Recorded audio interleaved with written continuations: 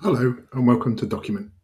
In this video, I'm going to show you two different ways to add your API key so that you can connect your Documint account to Airtable or Zapier or Make Integromat, whichever services you would like to.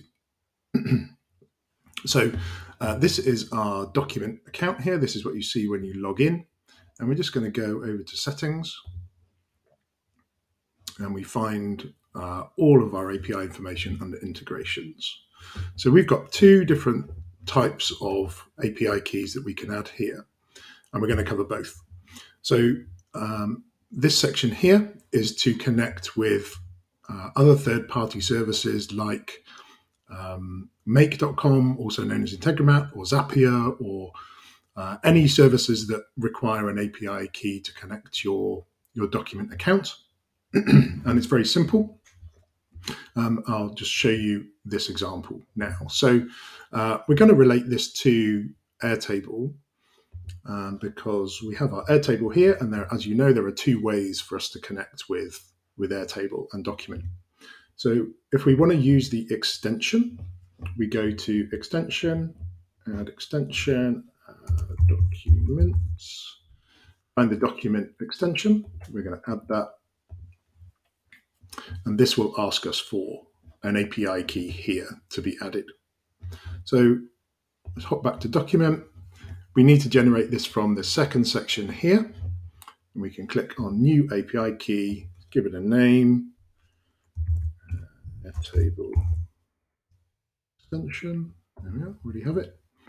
We're going to create that, and it generates our API key for us here. And we just give that a copy.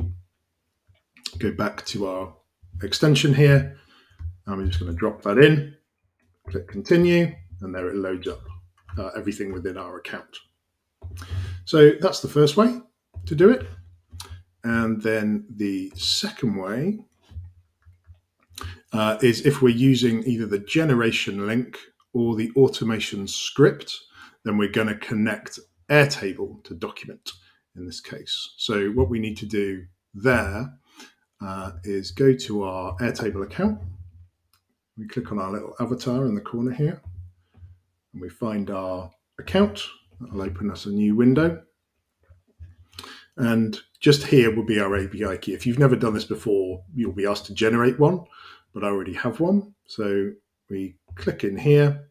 It highlights the API key for us. We just copy that, go back to our document, and we're going to enter in the information in this first section, specifically Airtable. And paste that in, and then we can save that, like so.